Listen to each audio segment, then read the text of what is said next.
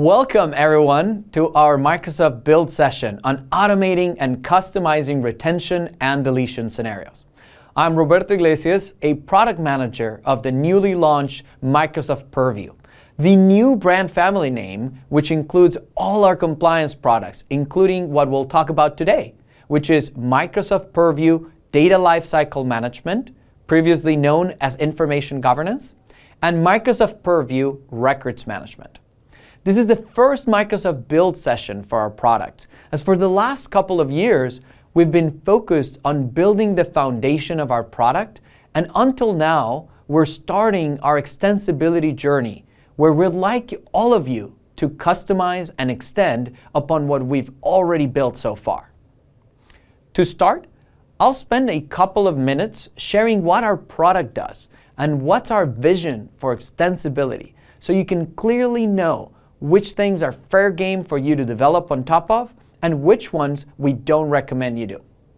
Then we'll share 3 areas of opportunities for developers, some existing and some we're announcing today. Let's dive right in. So what is data lifecycle management and records management, and why do I care about it? Well, in simple terms, data lifecycle management is what helps you keep the data you need and delete what you don't across your entire digital state, both Microsoft 365 and non-Microsoft data. Why is this important? Well, beyond any good housekeeping practices and organizational needs, the most important reason is because a data minimization strategy helps protect you by reducing the attack surface and ensure that when you're breached, you only have the information that was strictly necessary, something critical in a zero trust assume breach strategy. And because not everything in your digital state should be treated the same way, we have our records management solution to help with that high value content, which are evidence of business transactions, which need to be treated differently due to regulatory or organizational needs. We do all of this through a foundation of retention policies and retention labels, which limit the chances for errors by keeping the data in place right where it's created, and leveraging the power of Microsoft 365 to automate most of the process. And of course, all what we do is defensible, thanks to our strict controls and thorough auditing.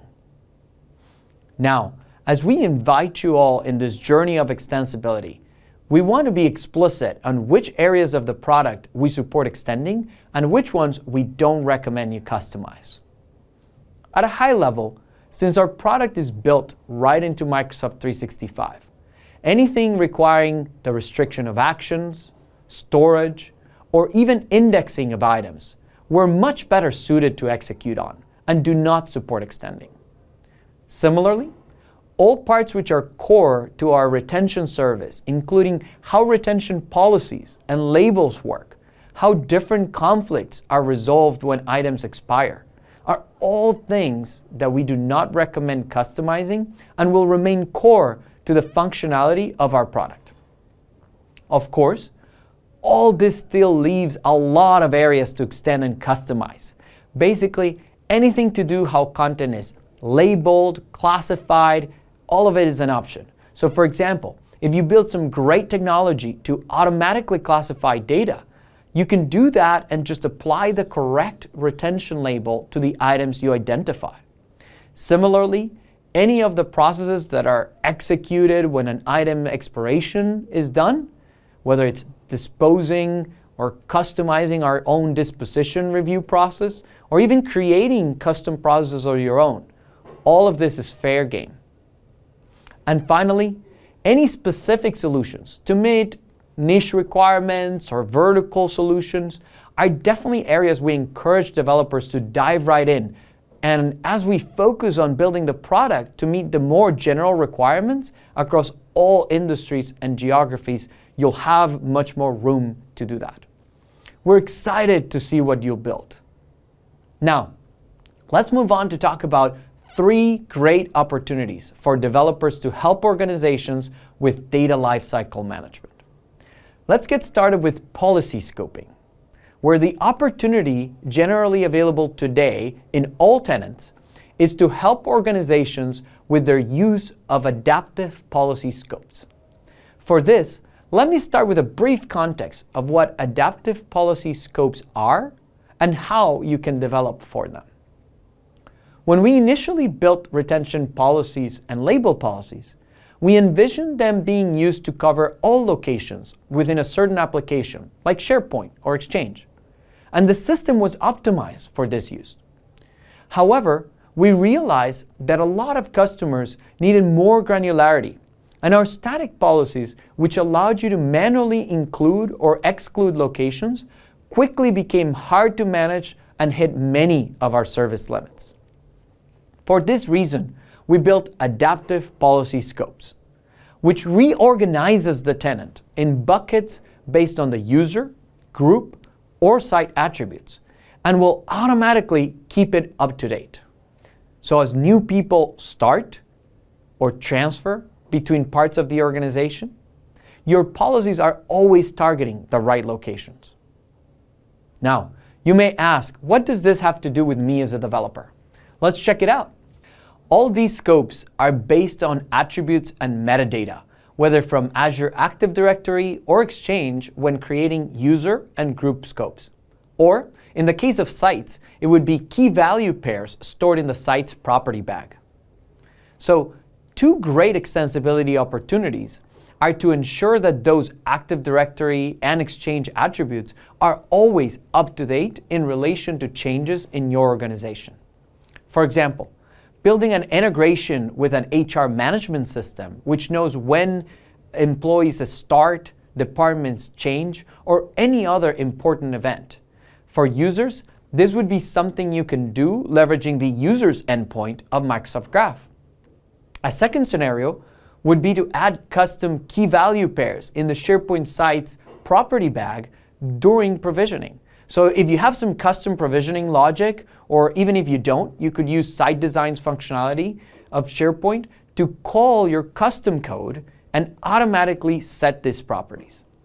A key thing here is that our recommended best practice is that you enable custom scripting, set the properties, and immediately disable custom scripting.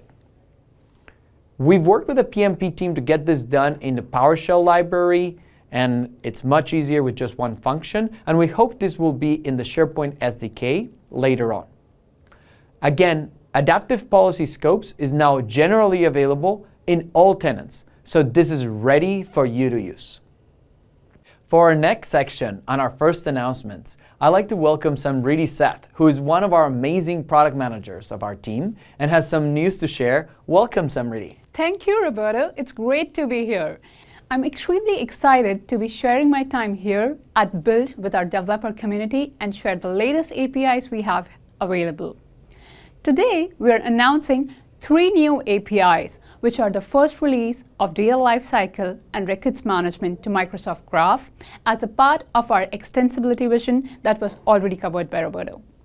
For a while now, customers have been able to use PowerShell commandlets to automate our solution. However, with Graph, we now support security and extensibility best practices, including app authentication. Plus, we provide RESTful APIs designed with the future of our products in mind. As you can probably deduce by looking at our new API URLs, all Graph endpoints of Microsoft Purview will be joining the already existing security ones under the security node, making it easier for all of you to develop and extend across different security and compliance products. While our vision is to bring all of data lifecycle and records management operations to Graph, we are starting this journey with the cornerstone of records management, which is retention labels. Additionally, APIs for retention events were the biggest ask we had from our customers and partners, since these need to be triggered from outside of Microsoft 365 and authentication can pose a challenge otherwise. So we have covered APIs for retention events as well. Along with these new APIs, we are introducing 2 new permissions, which you will need to access our APIs: Records Management Read All and Records Management Read Write All. Let me give you a couple of scenarios where using CRUD operations on these new entities could be helpful. Starting with events, many organizations have scenarios where the retention period of certain information is tied to external events, whether it's an employee leaving the organization, a project completing, the fiscal year ending, or anything else. That may be registered in an external system which would drive our service to start the clock on disposing certain data. Doing a quick deep dive on the employee example, assuming you have already set up your employee records as seen here, where we have a document set per employee and all of them have a retention label applied, which has been configured to keep data for 3 years after an employee departs. Additionally, they also have the corresponding employee ID as metadata. When we look at each document set, all the documents related to an employee are in there and with the correct label and ID information. So with this, we could use some code like the sample here in an Azure function.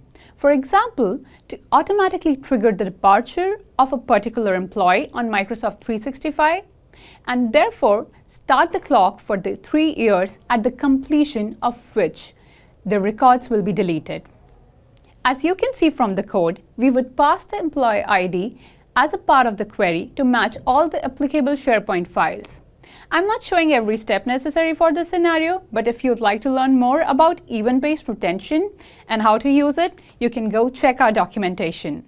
Similar to the previous scenario, if your organization is using a third-party system to manage the retention schedule, or you need to automate the creation or update of new retention labels, you're able to do that through these new APIs. A simple scenario is where we have to modify the retention period of a particular type of content as per updated data privacy laws. This wraps up our trailer for our new Graph APIs. We are thrilled to start this journey and can't wait to see what you do with it. And yes, trailer because we have so much more planned coming your way. Our aim, as I started saying, is to bring every single action you can do in our solution through the Purview portal to also be available through Graph and even more scenarios. So stay tuned for more news. Amazing stuff. Thank you, Samriddhi. I know many of our partners and enterprise developers have been waiting for us to bring our APIs to the Graph, so it's awesome to see the first entities live. Okay, but we still have some more announcements for all of you and more extensibility scenarios. So let's move on to talk about customizing the processes and workflows tied to data in your organization.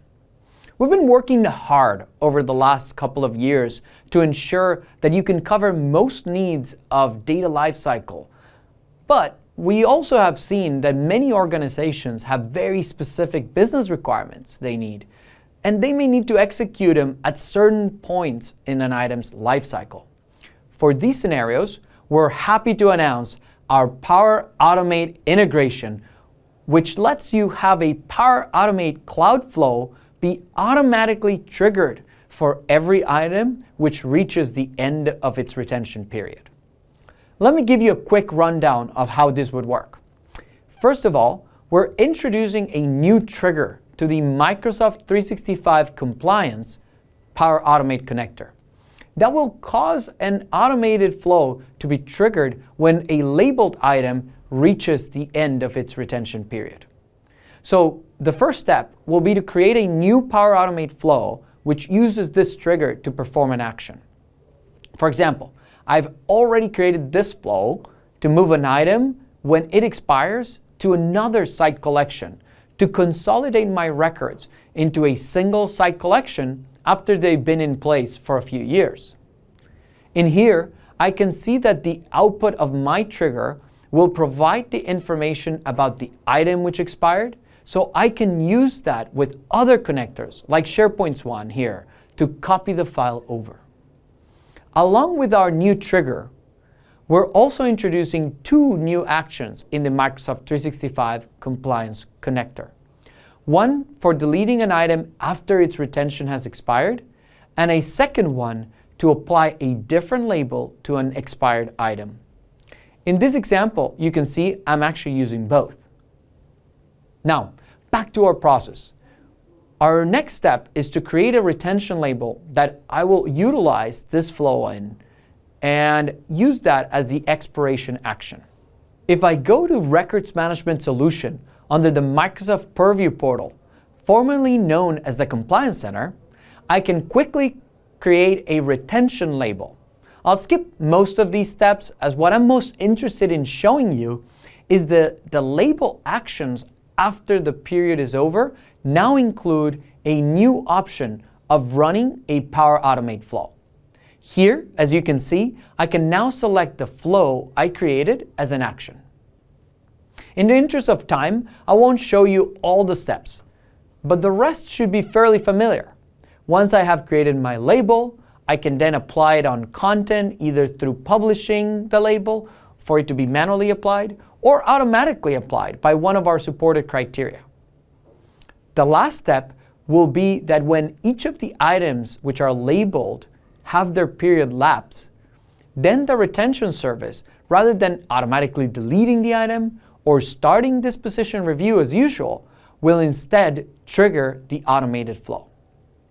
So I can actually go to my previously created flow, see the instance that was triggered, and even look into my trigger and its raw output to see that we're sending the information about what specific document expired and everything I may need to then execute other actions. As you can see, very easy to create the trigger and set up the flow, and once you've done that, the possibilities are endless on what you can do. Now, I'm sure that many of you, just like myself as a developer would have done, aptly noticed that this trigger is really an HTTP request with some JSON payload, and you probably started thinking about what would you do with it in your own custom solutions. It's for exactly those reasons we're announcing the ability to register your own webhook to tie into this item's expiration event. So if you want to completely bypass flow, you will be able to register your own API, perhaps an Azure function triggered by an HTTP request, which we will call. How would you do this? Well, initially we won't provide this through the UX as an option, but we will let you register it through a PowerShell commandlet and create the retention label that way. All you'll need is the URL of the API you'd like us to call. Then, as every item expires, we'll trigger your API with the same JSON body that we would pass to Flow, providing the information you need to perform other actions, perhaps using other Microsoft Graph APIs. We're super excited to see what you can do with this and how partners and customers will integrate to create new and innovative solutions. This capability will probably be coming a little bit later than public preview of the Power Automate integration, but it's not far behind. That's all we had for you today. I know it's a lot, but we covered 3 fantastic opportunities for development against our products and the start of our extensibility journey. Let's recap quickly what those were. To start, I shared with you how you can use attributes on users, groups, and sites to dynamically scope retention and label policies. Then Samriti introduced our first 3 Microsoft Graph APIs, which will be coming very soon. And finally, we discussed how you can customize what happens when an item's retention period expires, either using Power Automate or a custom API, all which would be coming in about a month or so.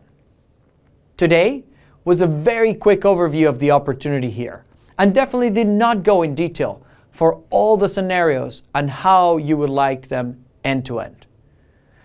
But we recommend that you check out our documentation and our webinars, which we'll continue to do for more in-depth coverage. And we have tons of amazing resources for you to get more information about what we talked about today. Thank you for joining us and hope you have an amazing Build conference.